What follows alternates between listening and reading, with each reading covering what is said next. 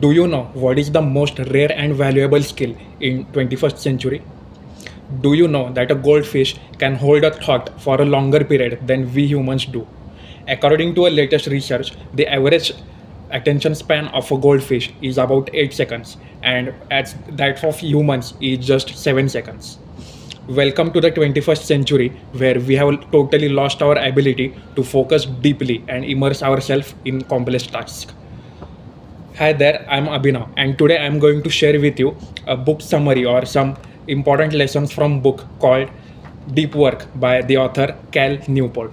So in this book, the author intends to outline 3 important lessons that we can use in our daily lives so that we will regain our ability to focus deeply on complex tasks. So what are those lessons? Let's check it out.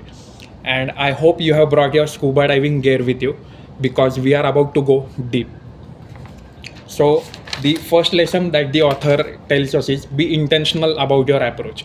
By this, he means that being intentional about your work ethic requires monitoring how you spend your time.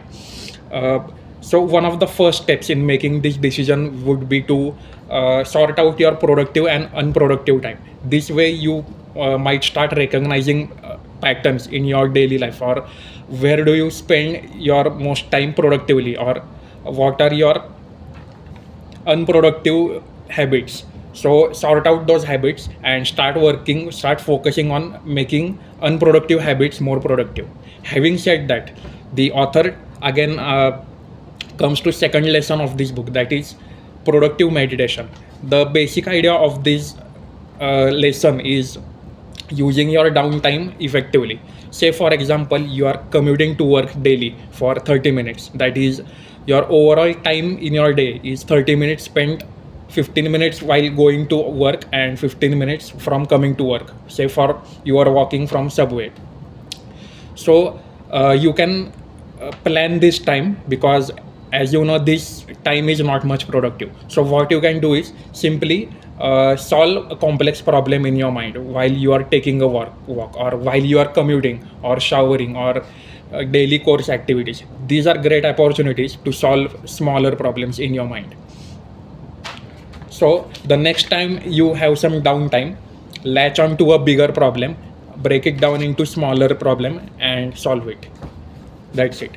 And the third and the last lesson that the author suggests is to quit work at the same time each day.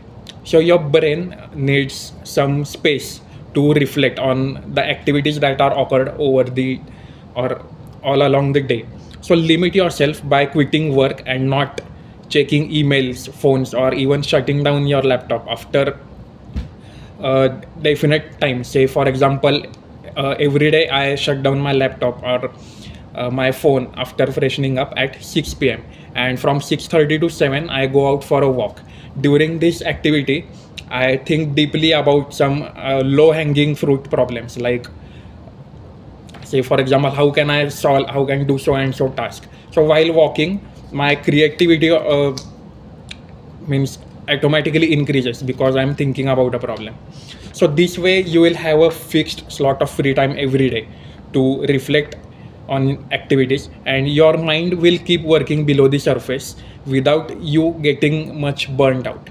So after reading this book, I have started following this habit consistently since last 1.5 months, and I can already feel that I'm moving towards a deep work ethic mindset already, and my productivity has also increased a lot as compared to previously when I hadn't gone through this book.